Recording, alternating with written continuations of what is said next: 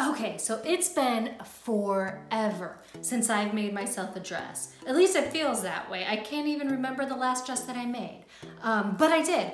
I was inspired by my friend to make a big old roughly gathered dress, and I love it. Okay, so let's talk a bit about this dress that I'm wearing. This dress is McCall 7948. It's view C, but I went ahead and I added in the sleeves at a bit of a longer length. Because I've already packed my patterns, we're getting ready to leave Florida here shortly. I'll just insert a picture here so that way you can see what the actual pattern looks like. Gosh, about a month ago, my friend had shared this picture on Instagram of like this big old roughly dress that she was wearing, and I thought it was just the most amazing thing. I saw her wearing it live. It just looked so comfortable. She looked so put together. I just thought it was such an easy look, and I loved it. So I thought I would try to do something similar with like a big old, lots of ruffle type of dress. And that's why I decided to go with that pattern. Well, with this pattern.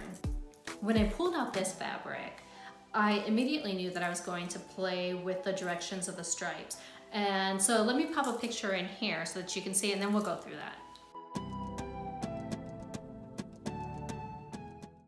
Okay, so you can see the bodice has vertical stripes, sleeves horizontal, and then the two different ruffle tiers have the stripes going in different directions.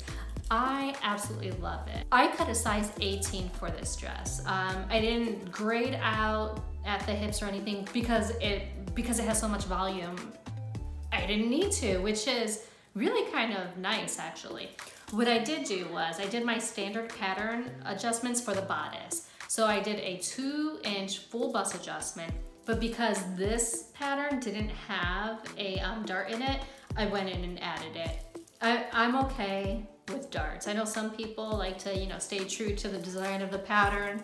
I don't feel that way. I feel like I'm making it. I can change it however I want because it's gonna be on my body. I also, one thing that I did a little differently with this one was I went in and I measured my titty drop, which is basically like how low my apex is, my nipple, from my shoulder line, and I moved my dart to that area. You really don't want your darts to be too high or too low. It can really make or break an outfit. So I did go ahead and I moved that.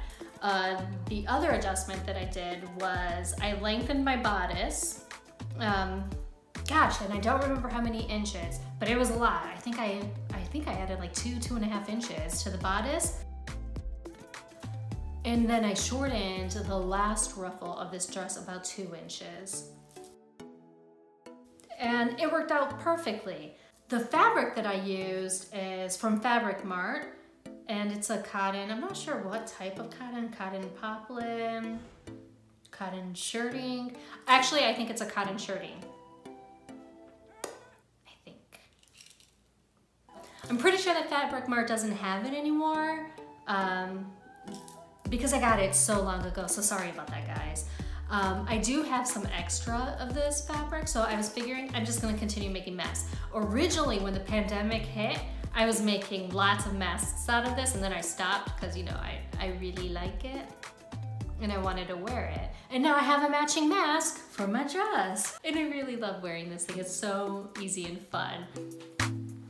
Well, thank you for joining me. And if you enjoyed this video, give me a thumbs up and subscribe and hit that bell, because when you do that, it'll let you know the next time that I have a video up. I try to post once or twice a week, and that'll let you know when there's a new video.